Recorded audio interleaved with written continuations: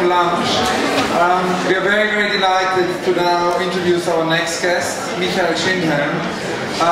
David Deutsch at a certain moment in Fabric of Reality, he's the great quantum physicist, David Deutsch from Oxford.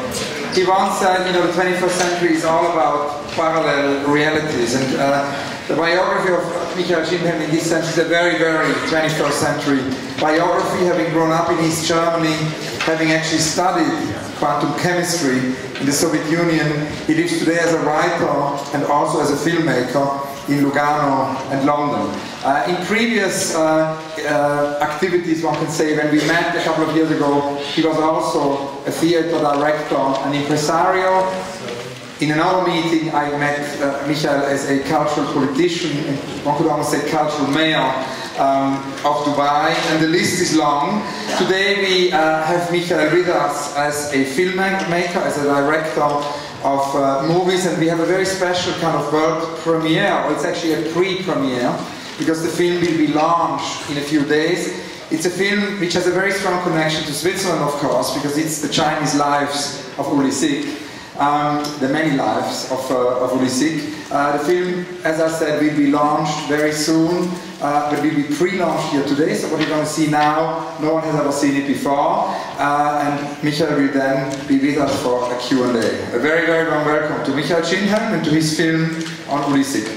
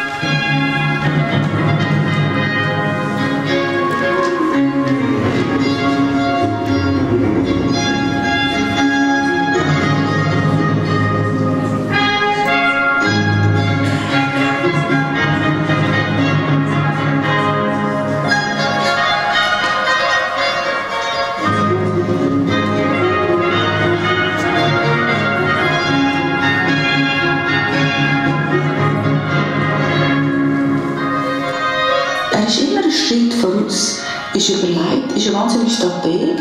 Er ist Jäger, Sammler, Denker und grosser Motivator. Doesn't matter how famous I become, he is the maker. Ich habe ihn immer bewundert, weil er Bodenhaftung hatte. Uli is a visionary. Er ist ein toller Freund. His journey has achieved to the degree that, you know, influenced the whole international world. We were sort of breaststroking around the castle in the water and talking about what was going on in China. It's probably the shortest Western guy I ever met. Ja, es gibt keinen größeren. Wenn ich Uli beschreiben darf, würde ich so sagen, es gibt keinen größeren. He's the most respectful Chinese artist, collector and mentor to the contemporary Chinese artists. Er ist nicht nur ein Sammler von Objekten, sondern er ermöglicht eben oftmals die Existenz von Werken. You make the bronze version for you.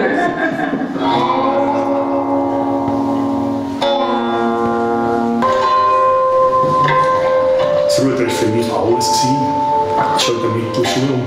Und hat meinem Leben, glaube ich, einen anderen Verlauf gegeben, als es sonst genommen hat. Und zwar bin ich an die Weltmeisterschaft in Luzern gegangen. Und in der Weltmeisterschaft haben die Gebrüder Wasser eine Medaille gewonnen. Das war für mich eine Urerfahrung, dass zwei junge Männer von dem gleichen Dorf wie ich können zu den Weltbesten gehören.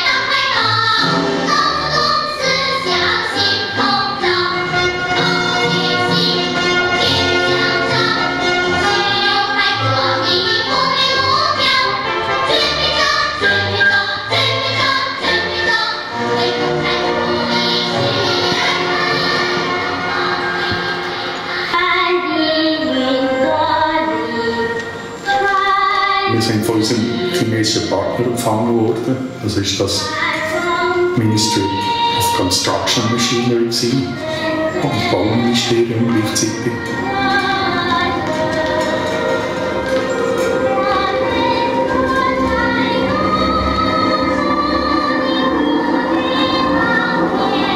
So sind wir dann in die ersten Verhandlungen gestiegen. Wir sind immer 25 Personen sicher gegenüber gesessen. Es ist immer sehr viel geraucht worden, Zigarettenpaft. Ich konnte manchmal die gegenüberliegende Wand gar nicht wahrnehmen.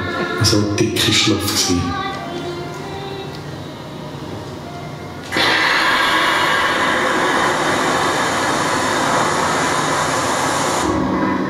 Uli Sigg brachte Technologie, die man in China zu jener Zeit wirklich dringend brauchte.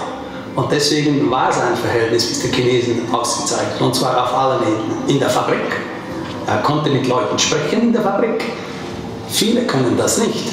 Der oberen Etage. Uli konnte das. Und hat also den Zugang zum Herzen sofort gefunden.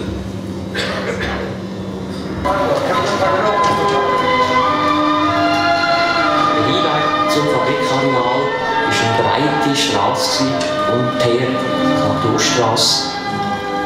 Und auf dem Weg dort auch hat es ein Plakat gehabt von vollzogenen Hinrichtungen.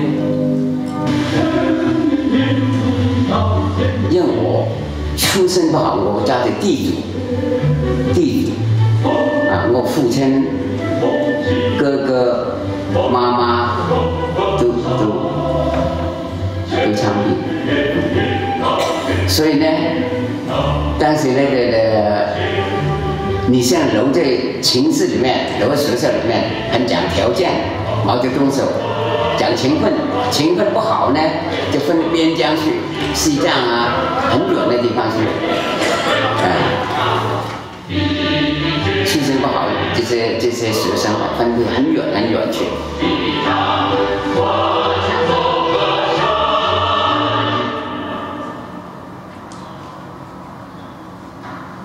Life was quite tough, and it's come to the really bad way of surviving. That's my early youth, so I don't have much education. Only study what Chairman Mao's slogans and. 我的母亲虽然没有什么文化，但是我母亲会剪窗花。窗花是中国北方的一个特别有趣的一件事情，拿那种红色的手工纸绞成叠起来，绞完之后打开，是一个非常漂亮的一个窗花，然后把它贴到窗子上。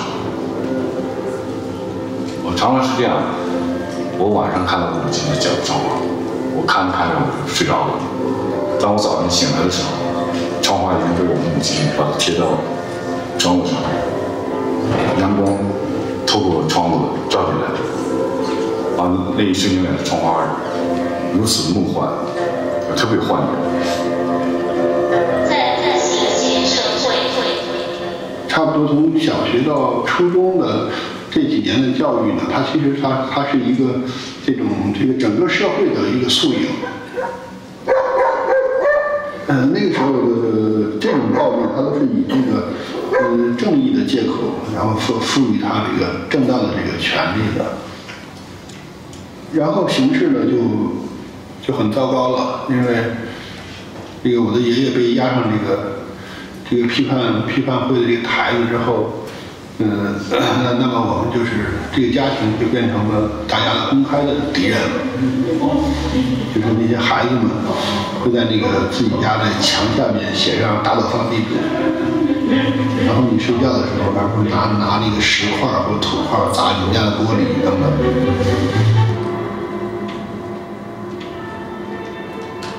那应该是1976年的9月9号。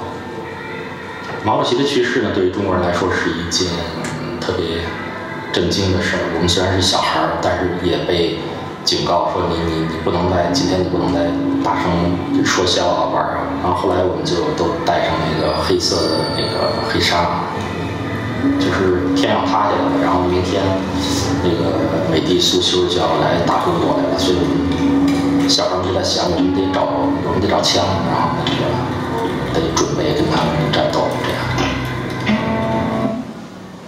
这个年轻人的这种好奇啊、好动啊，这种异常的这种兴奋。那么在这个清场的这个过程里面呢，因为这些学生是主要目标嘛。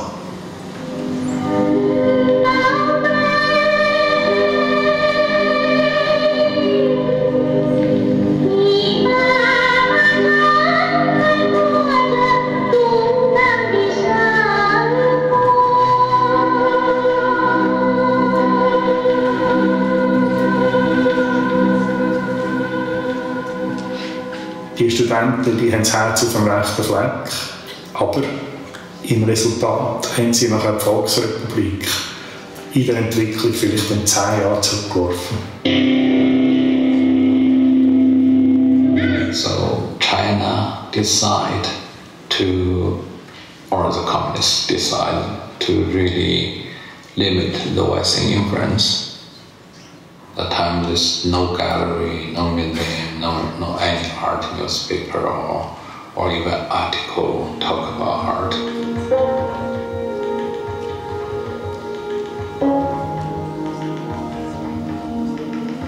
我是90年初到北京的，所以我到北京来就开始画了这个面具的这种类型的作品。隐藏真实的一个自己，我到了一个新的一个特别陌生的环境里面，我觉得我就是这样一个状态。那我可能同时在画很多作品的时候，我就其中有一张面具的作品，就是说，我觉得这个作品特别像我自己，所以我就画了大概10年的时间，画了一系列这样类型的作品。When I have 13, in the summer I have some chance to be in some advertising, TV advertising. From I remember it's like some soft drink. And another is medicine is for the young, you know, for the obviously, and have to smiling, dancing. I think it's my first time with camera, action. When the first time when I saw the Japanese video game, you know, the classical games, I think, well, if I would make a video game, I'll make the launch. And then I make my paintings, breakthrough paintings called Game Over Long March. Since then, I said I'm going to design my own video game software about Long March. China with art studio do a lot of research, and this is very different in other collectors. Some collectors just come to visit and I bought this, I bought that, or they hear some name who is popular or looking for the marketing, looking for auction. So I think Uli have his volume or his own idea. Uns hat noch eine lange Freundschaft begleitet. Wir haben dann auch gemeinsam ein grosses Projekt gemacht, R&D City. Ich bin dort drin auch der erste Bürgermeister von dieser virtuellen Stadt gewesen.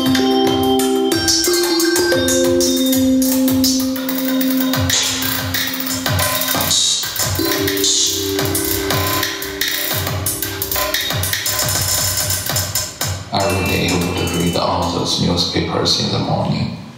So once I made a work called a newspaper reader.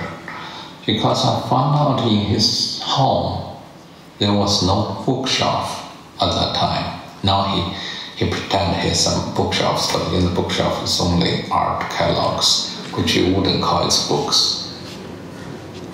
Ich habe ihm erklärt, aus meiner Sicht würde alles Wichtige auf dieser Welt zuallererst mal in der Zeitung stehen. Er hat mir einfach eines Tages gesagt, gib mir eine Kleidung von dir. Er sagt, eine Kleidung? Für was willst du eine Kleidung? Ja, gib mir einfach eine Schale von dir. Das ist sie. Plötzlich sind auch grosse internationale Sammler, die dem ganzen China vorher ferngeblieben sind, auf den Plan treten.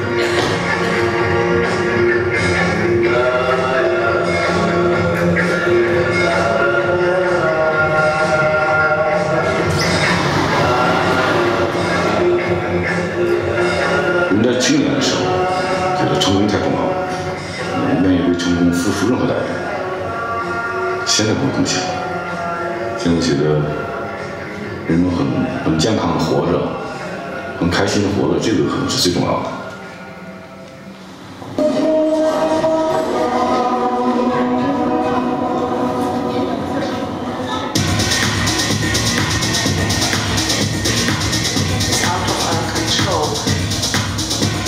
Sometimes I will think about this, like in Beijing is horrible, everywhere is this food, and my kids are eating pasta, eating Germany food. So after 20 years, what is the home taste? I'm coming back to Guangzhou, I can smell, the smell is from my memory. That is because the people cooking, open window, the smelling from the food is coming out.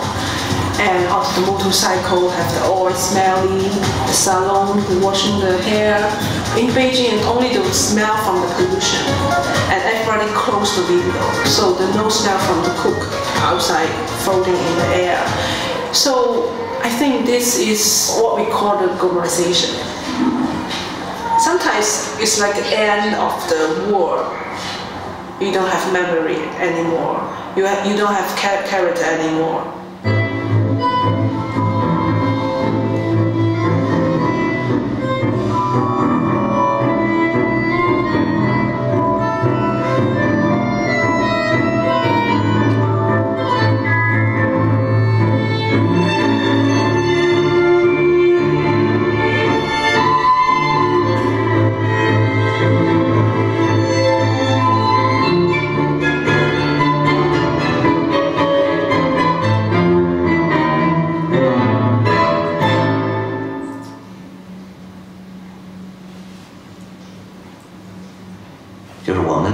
今天的中国的艺术家可能对西方的美术史的了解，往往多于对中国文化的了解。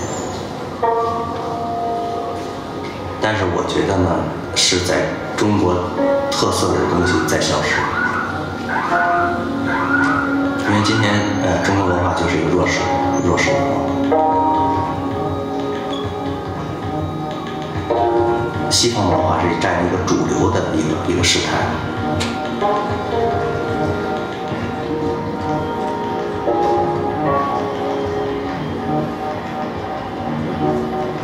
我把那个中国文化和西方文化都比喻成水。那么在中国如今这个西方文化就像下了雨一样，就是我一出门，不管我愿意不愿意，我都会被淋到这个雨水。那么中国文化呢，可能更像一个地底下的一个地下水。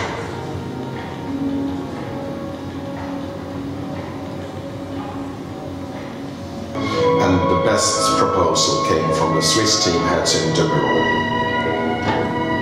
上述宣讲的原材。Ich kenne keine andere Stadt, wo Hochhäuser für die Kunstproduktion genutzt werden.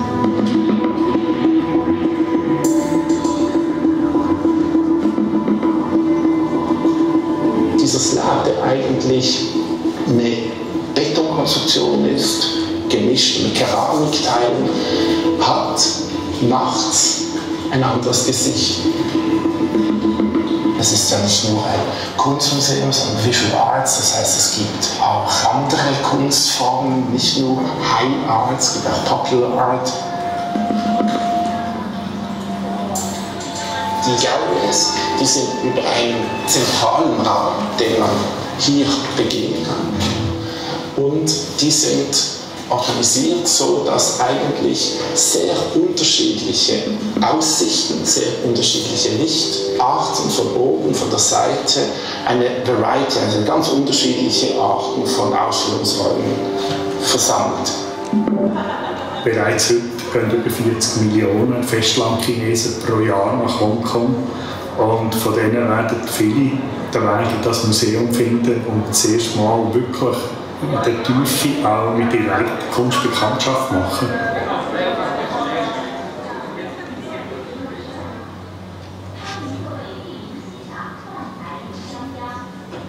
I would say the art and the literature in that society if it's not in questioning that authority, it's a fake.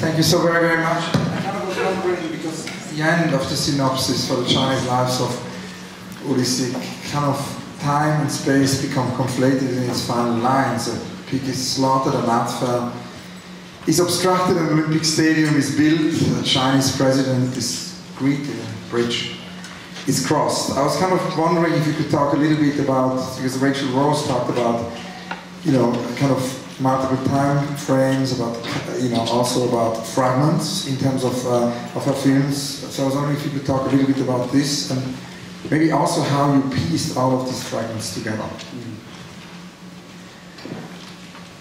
I know Uli Sigg already for, in the meantime, probably almost 15 years, when I prepared another film on the making of the Olympic Games Stadium in Beijing. That was around 2000, 2001 at the time.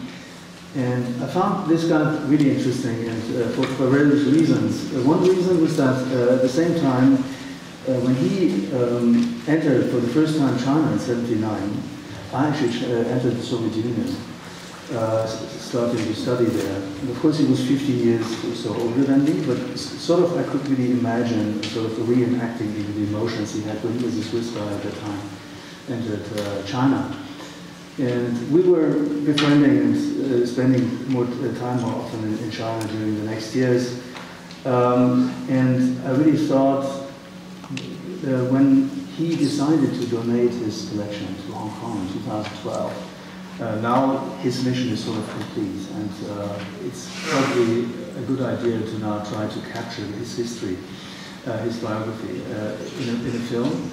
And I really had from the beginning a clear vision how to reenact also this part of his life, which is not visible anymore, because you know that China is an extremely fast changing society and country, so cities have changed entirely their face, people look very different, etc. Even than 10 years ago, when I'm just looking today at my film about the Olympic Games Stadium, compare it with this film, it's again another China, so let alone 35 years ago or so. So you have really in China this constantly this experience of facing multiple times and fragmentations also of connections and of stories. And I wanted indeed to entangle this. I was a bit lucky because I found somebody who had great footage about the early 80s. I was almost enchanted because, you know, probably Antonioni's film about China from '74, when Antonioni was invited to China by Schindhelm and shot his documentary, The Middle Kingdom, which was the first time in the Western world had seen images of the people of the Cultural Revolution. So this material I'm using here in the film for the first time was shot only 6 years later, and it was almost the same. So it's really interesting to using on a visual level all these different, let's say, this footage of different times. And there's also something else I was very happy with. I discovered music of the late 70s and early 80s. You have heard of some fragments today already. So I was able to reenact also on that level the early beginnings of Uli Sigg in China. By the way, it was really interesting to see how at that time, in the late 70s, early 80s, China rediscovered its own musical heritage of the 50s and the 60s, but also during the Cultural Revolution. But suddenly you see that they were using also something like a Hammond organ or a Hawaii guitar for playing Mao songs. So this combination of a sudden appearance of pop culture emerging in the country with this kind of communist past was quite interesting to show also, to use also for the material here. It's interesting because for me, you know, I experienced Uli Sigg's embassy. You are in the film, of course. Yeah, but also you speak about this when you are in the embassy. We experienced this story because it was really amazing in the mid-90s, so much later than, of course, it wasn't the beginnings. But in the mid-90s, we went to Wuhan route to Beijing to make research for our show, Cities on the Move. The Chinese art was much, much smaller. And it was really extraordinary to which extent the Swiss embassy played a pivotal role at that time, because it was a kind of an Anlaufstelle. It was really a place, yeah, a relay, a harbinger, you know, a harbor in some kind of way for the Chinese art scene, which then was underground. Uli, of course, not only collected the artists, but also installed the work in the embassy. So Wuhan and I lived a couple of days in the embassy. It was like living in a living museum. And it was a great example of what, you know, an embassy can do. I always wonder, you know, why we don't have that today. We should have more Uli Siggs. We should activate embassies. There are all these dead embassies all over the world. You know, we should activate them. It's a great, great model. So I was wondering, this amazing moment where the embassy becomes a laboratory, how that plays out in the film, and how could you reconstruct that, or how? Sure, because it was the beginning of Uli's systematic collection. He was not able seriously to even connect to artists before. So it all started out only around 1995. And that was the time when really first artists started to emerge and to open their own practices and to be independent from academies and schools, etc. So his position as a diplomat allowed him also to access these people in a different way. He would never have been able to do so in a similar way as a manager for Schindler or later as an entrepreneur. So in other words, it was also luck to some extent that all this happened. Right? There was you can really see that on the one hand there's a very talented man, a Swiss man with a great deal of lust for adventure, which is something you wouldn't find so often elsewhere, but in Switzerland actually you do, I think so at least. So he's one of these guys who, he actually had joined Schindler only a few months before he already moved to China. He had no clue whatsoever about this country when he moved there in '79. And at the same time, the same way he actually entered the diplomatic sphere, because he was, of course, an outsider until he was appointed by the Bundesrat Kotti in 1995 to become the ambassador to China. And he used this opportunity also for collecting his art. It became the first serious collector of contemporary Chinese art and the mentor to many of his artists. So you can see that there is a continuity in his life, despite all the fragments, despite all the interruptions. And it's obviously a rare thing in Switzerland that somebody, sort of civil society who with a collection of art becomes ambassador. It's not a rare thing. In Latin America, we heard earlier today, Baltazar, Fuentes told me in my last encounter with him that, many ambassadors in Latin America were actually artists, were curators, were intellectuals. So kind of, I really think it's urgent that more embassies follow that Sigg model for the 21st century. We could reinvent all our embassies kind of all over. Now, to come back to Uli, the conflation kind of time and space is not just related to the movement of the film, but it's also embedded within the protagonist himself. And you've said in a previous conversation we had that Sigg lives many lives, simultaneously and consecutively. So I was kind of wondering if you could tell us a little bit, because you spent so much time with him, about these different kind of fragmented aspects of his identity and how they come together. On the one hand, Uli is a very straightforward person, I think. So it's always Uli, so that there are not different personalities. You get him to see him, to meet. At least I have never met him in very different ways, in very different personalities. I would rather say he's a very coherent person in many ways. He's somebody who grew over time. He's extremely resilient. As you could see, he was a rower in the beginning, and I think this is probably the best metaphor to describe his character, because he's still a rower. He's still, as you can see, he's still rowing indeed. But he is also metaphorically rowing when he's working in China as a manager in the 70s. At some point he said that I, of course, was exhausted and sometimes desperate about the situation there. And I was relieved when I was able to go home once in a while. But at the same time, I knew when I'm finished, the others are finished too. And I think this is really this kind of strange motto for self-motivation he uses until today.